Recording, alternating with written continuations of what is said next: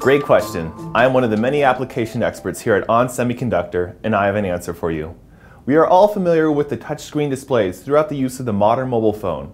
However, these screens require that you actually touch them. Touching the screen is not always practical for a chef's hands who are covered in batter, or for a hospital nurse helping in surgery. So can we control a computer without actually having to touch it? Can the computer be set up to recognize a hand or a finger movement near it? We have clearly shown that the LC717A00 touch proximity sensor can be used to turn a light off and on without actually touching the switch. This sensor is set up to toggle the light off or on as the hand approaches it. Gesture detection requires sensors to be configured in an array. With an array of 9 switches, it is relatively simple to detect 14 different gestures.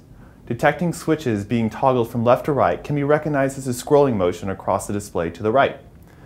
Detecting switches being toggled from top to bottom can be recognized as a scrolling motion downward across the display.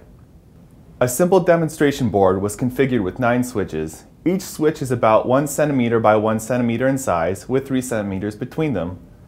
The board was set up with a 1 cm air gap to the top cover, and the system was adjusted to detect a finger moving about 2 cm away from the surface.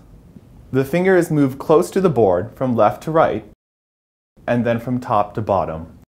Detection can be seen on the screen as each pad is passed over. The figure is moved diagonally and then in a half circle clockwise and then counterclockwise.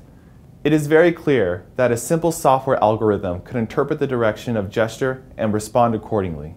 Want more details? Visit our website where you can find more information regarding the touch proximity sensor design guidelines.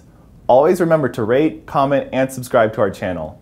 If you like this video, click on the description below and follow us on all your favorite social media accounts to keep up to date with everything related to ON Semiconductor. Keep those questions coming. That's why we're here. We're here to help you solve your energy efficiency challenges. Until next time.